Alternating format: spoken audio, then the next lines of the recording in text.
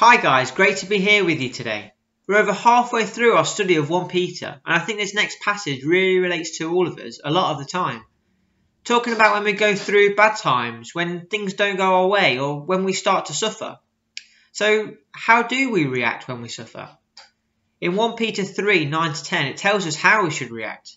It says, "Finally, all of you, be like-minded, be sympathetic, love one another, be compassionate and humble. Do not repay evil with evil or insult with insult. On the contrary, repay evil with blessing, because to this you were called, so that you may inherit a blessing." You don't have to tell me how hard it is to be nice to someone who's pretty horrible to you. I'm sure we can think of a million different ways to treat someone who's mean to us, who bullies us, or even worse. We'd probably go home and think of all the ways we could get them back to either teach them a lesson or to make sure they'll never do that to us again. And maybe some of us might go ahead with those plans. But after reading this passage from 1 Peter, I hope that changes our thought process. I hope that changes the way that we react and treat others. If we do treat others in a bad way because they treat us in a bad way, then really you're no better than they are.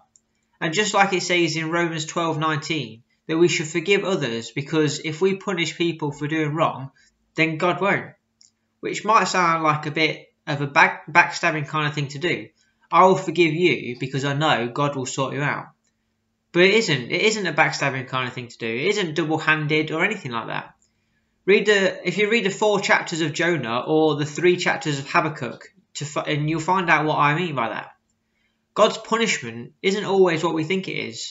God doesn't want us to punish others. He doesn't want us to deal out our own judgments.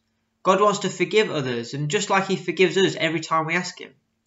Yes, it can feel like we are suffering for doing good, that we are doing the right things but get laughed at or teased or even worse.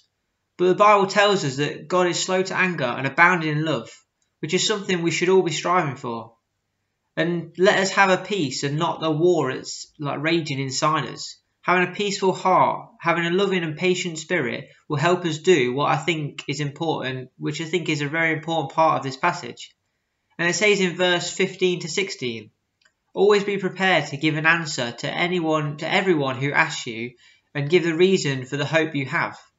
But to do this with gentleness and respect, keeping a clear conscience, so that those who speak maliciously against your good behaviour in Christ may be ashamed of their slander."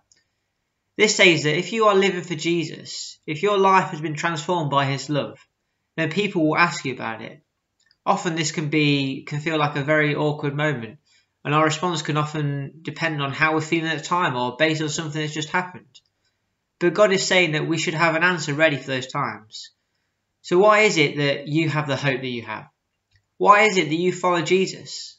And having an answer to that question, answering it in a way that is gentle, respectful, and keeping a clear conscience will help show people why you have that hope.